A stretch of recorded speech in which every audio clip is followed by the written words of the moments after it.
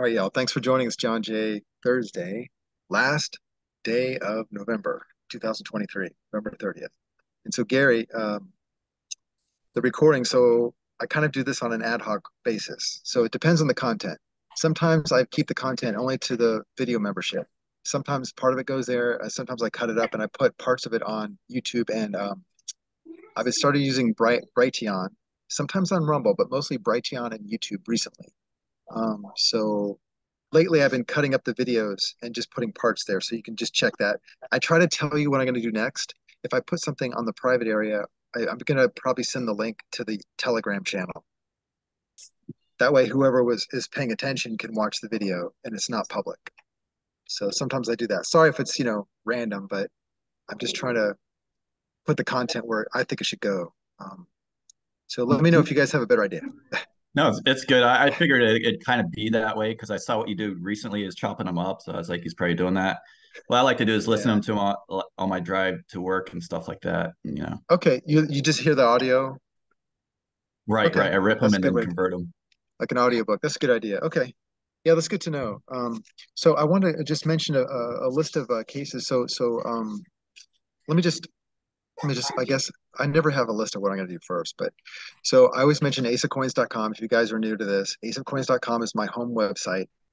We have a service, it's an accounting service. I set that up just because I'm tired of trying to qualify accountants. So these guys are out of the country. They could care less what the IRS says. They will never testify against you. They cannot be subpoenaed. They cannot be summoned. They do great accounting. They're experts at U.S. tax law. They keep track of all the IRS circulars. I believe they're in Pakistan, and it's cryptoaccounting.com is the website. Here, sometimes it's a little difficult to get a hold of them, but they will do the job. They'll do a very good job. Crypticaccounting.com. Um, then we have privacyfight.io, and we can mention the other one. We'll do that soon, but privacyfight.io is the video memberships. You can check that out. And then let me just go into, well, before I do that, let me just talk about, so in January, we're going to put together another conference. This time it's going to be in Dallas. And it's going to be really 2 days, I think. And so the first day is going to have a different ticket. It's going to be $97. This is tentative now. $97 for the Friday. It's going to be a full day, 8 hours. And then Saturday, I'm going to call it a workshop where we can actually do some more technical things and learning and hands-on and things of that nature. That's going to be closer to $500. Okay. So you guys can decide. I'm going to put up the entire presentation so you can decide what works for you, make comments on it. But we're about what, I think 6 weeks. Yeah, 6 weeks out from that. Yeah, 6 weeks out from that. So I think that's plenty of time to organize it. So that's what we're looking at. I'm going to say again, it's tentative. So that looks like January 19th and the 20th. That's a Friday and a Saturday. Okay. And it's going to be in Dallas and it's in Carrollton. And I'll give you the name of the hotel. I'm sorry, I don't have it in front of me right now.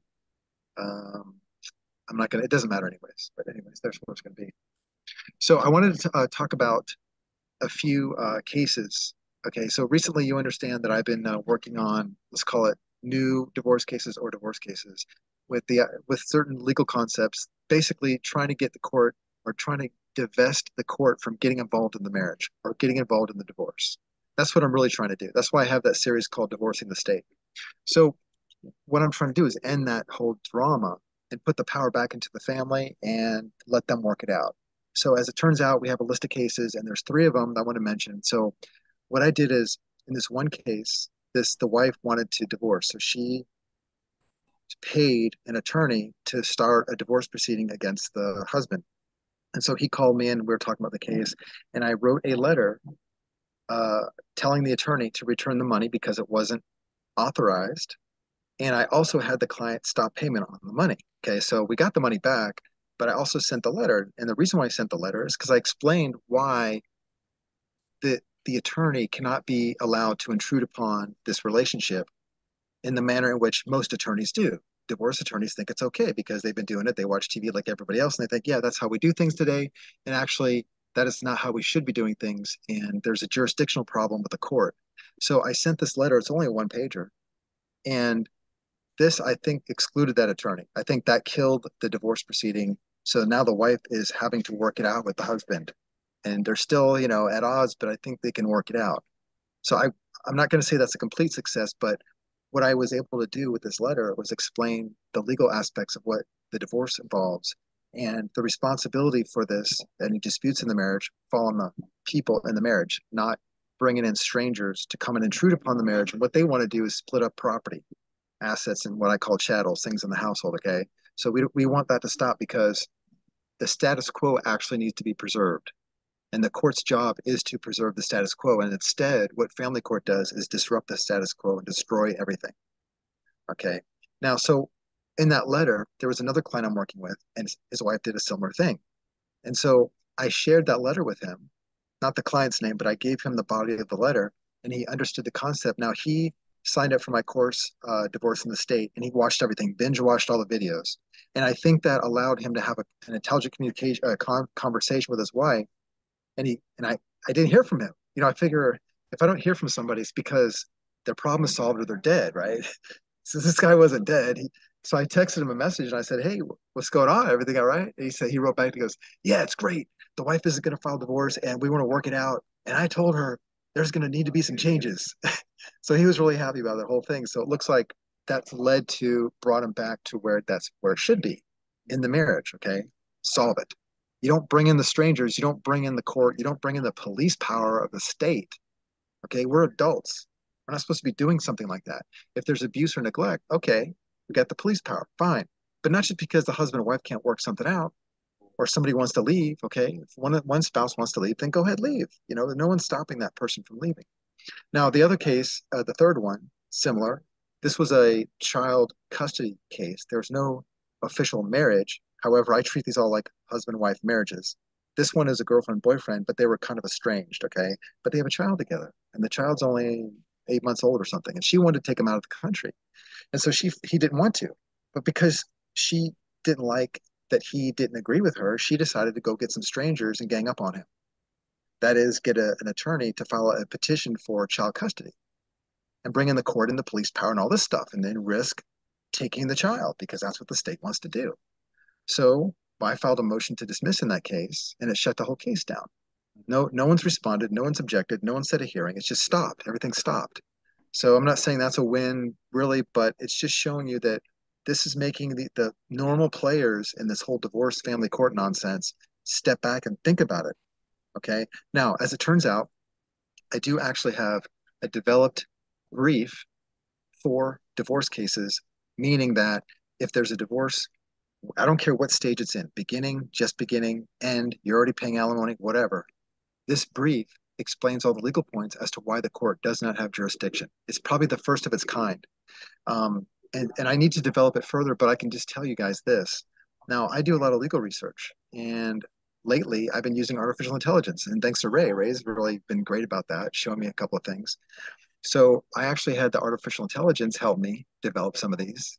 Ray, what you see there is some of that is from the AI answering my questions. Yeah, Right, right, right. it's amazing. It's powerful.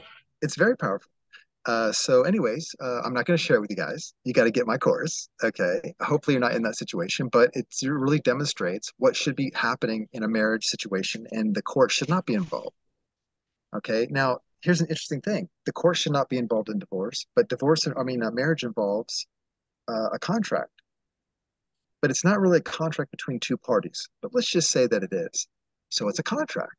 The court, I would argue, may have jurisdiction over the contract, not divorce. The marriage contract, not divorce. Something to think about. So the other aspect is, okay, there's another case. There's two other ones. So this one gentleman, this took like 8 months. So this guy gets a letter from the IRS saying he owes $150,000. You know how the IRS is like, yes, you will pay this or else. It doesn't matter if they're right or wrong. And your appeals process takes forever. And if you go find an attorney, they're not competent. And then by the time you get the attorney, it's past the time limit. Forget it. It's just not even worth it. So I use their, what do you call it? Like their bureaucracy. They have this bureaucracy now. So I use their bureaucracy and I sent a letter, just one letter. In fact, I think what it is, I think I had a conversation with the client and I told him what kind of letter to write. He wrote the letter, he sent it to me. I looked it over, I made a couple of changes, and he mailed that letter. This is what I like to try to do is show you guys how to do a couple of things. This guy did this, okay? So the IRS sends him a letter back like 2 months later saying, we're looking at your letter. We're investigating your letter. Now remember, this is $150,000. They're going to wipe him out. So it wasn't until like maybe a few weeks ago, maybe it was a couple of weeks ago, he got a letter finally, and they said, "You're right. We're wrong. You don't owe us $150,000. It's zero now. We fixed it." So it just goes to show you sometimes, all he had to do in this case, it wasn't anything fancy. All he did was just write a letter and he explained the facts and he sent it to the right agency, the right office. It turns out that the office we sent it to was actually like an appeals division of the office he was working with. So it just worked out that way. But it took him like 6 months to finally get it right. Now this is not really these aren't really cases. I mean, these are situations, let's call them. But the other one, the last one I'll explain here is, so I was talking to a client the other day, and he said he got my course in 2018. He wanted to be a crypto investor, so he used the LLC. He learned how that works. Okay, so he took my documents and created a whole new LLC on his own. He didn't even call me, which is great. This is what I want you guys to do. And he did it for a different purpose. He was running a business with it, and he had to open a new bank account. So he goes to Bank of America. Remember, he took my same documents. Okay, this is way back in 2018. He did this year with the second company. So he goes to Bank of America. I think he walked in there, and the woman at the was opening the account. She was giving him a hard time about the ownership and how he had it structured. And he showed her the BSA, Bank Secrecy Act memorandum that I have in my banking abstract documents. You guys may be familiar with this. And he actually didn't just show her the documents, he actually explained them to her. He had read them and understood them. And he explained them to her. And she was so surprised that he actually read the Bank Secrecy Act. And she said, "Wow, no one ever reads the law." And he said, "Well, I do. And I understand it. And this is all you're required to do. I don't have to do all these other things you're asking me to do." And she said, "You're right. I'm sorry." And opened up the account. So, and he's telling everybody, just follow the instructions that I give you because they work. The reason why they work is because they they've been I've made mistakes, right? So I try to do something and it doesn't work for a client, so I work through it, right? And I find out what the solution is, and I publish that. And so when you see my 20-page "Read Me First" file, don't think I just made that up. This evolved over many years of making mistakes. Okay, so we fixed it. It's not so much mistakes as it is the banking system changing to want more information. So, anyways, that's what I just wanted to share with you. So, weird situations with Bank of America, especially. But in any case, so that's really what I want to cover, and I wanted to open up with Q&A questions. Does anybody want to? There are some things I could talk about, but I just thought I'd break here and see if anybody has any questions. No? Okay. All right. Yeah. Thank you, Big Dog. Courtyard Dallas. Where'd you get that from? I did put a page up on my website. I published it. I guess you found it there, huh? Oh, yeah, that's it. That is exactly right. It's on Rayford, not Yeah, that's right. Railford, but yeah, thank you. It's on Mhm. Rayford Road in Texas, Carrollton, Texas. Anyways, I'll give you guys more information as we go. Yeah. I don't know if I want to take crypto. I did it for a while. We got so much crypto, and then I don't want to deal with crypto. I'm sorry. Just stick with the cash. You should. You think I should take crypto? Yeah, you should. All right. All right. Jim Easy says to I do. should. Yeah, I know. I know. Yeah, maybe I should. All right. Yeah. Well, we'll come up with something. Well, let's talk about that. Maybe you All have right, a. so, All all right, right. sounds All good. right. Yeah, and Elizabeth, you're right. So the whole idea is to divest, wrench away, okay, this whole marriage thing with the court, because this is heavy-handed.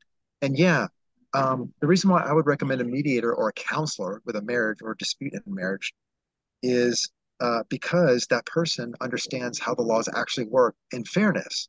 So it's good to have that person. I wouldn't go to a mediator or arbitrator to tell him what he wants us to do with, like property rights and things of that nature. But understand that the marriage relationship is a settled matter where the resources in that union have been allocated already to take care for everyone. So we want to keep that as much as possible close to what it was, and don't let a stranger come in there and start just wreck it because he thinks that there's a better situation. But yeah, a mediator could be useful. Same with a counselor. Gary, what did you want to ask? Hi. So I was wondering what my rights are to decide on a medical decision if I disagree with my ex. Like he right now Hmm. wants us to get double vaccinated, and I'm saying no. I refuse, I do not consent. Yeah, so it's equal, 50-50, both parents, and they disagree. So who has the authority? I It's going to have to just be something that's handled privately. Now, if you go to the court's going to act as if it has the final word, and it will. It'll make a ruling based on a set of facts. Right. So I just suggest that the court not be involved, but I don't know. This is a hard call because it's a private matter, and the private matter is being taken into the court. So, Mm-hmm. um, One of the attorneys said that the judge will never make the decision. The judge will decide who the child will have right, full custody of. exactly. That's Yeah, what's going to happen, right? Right. So, and why should a judge decide that? I exactly. don't. Yeah. Yeah, I mean, the judge has stay out of it, so it should be between the parents. Uh, yeah, it should be between the parents, and unless there's some form of abuse or neglect. Mm-hmm. Uh, I really don't think the court has jurisdiction. But yeah, that's what he'll do. He'll assign custody and then go from there. Does It's luck of the draw. I hate to say. Unless I remove myself from the court system. My thinking is okay. So if you have a controversy like that, if someone's trying to take away custody, or they're trying to use the court to take it away, they're going to have to show that you're uh, unfit or unable to be a good parent. Okay. And to do that, I believe requires an evidentiary hearing in some cases. I think it also requires facts to support what the reasoning is behind this allegation. Mm-hmm. So if those facts are presented to the court, sometimes uh, it's important to have an evidentiary hearing and or conduct discovery. Mm-hmm. So if someone says something like in an affidavit and it's unsupported by reports or test results or something like that, I would ask for an evidentiary hearing and ask the other side to prove up such a statement because it's either a statement of fact that belongs in an affidavit or it's an opinion. If it's not supported by facts, it's an opinion and it cannot be relied upon. So I would go on that way to Yeah. challenge those things. So Okay. Thank you so yeah, much. sure.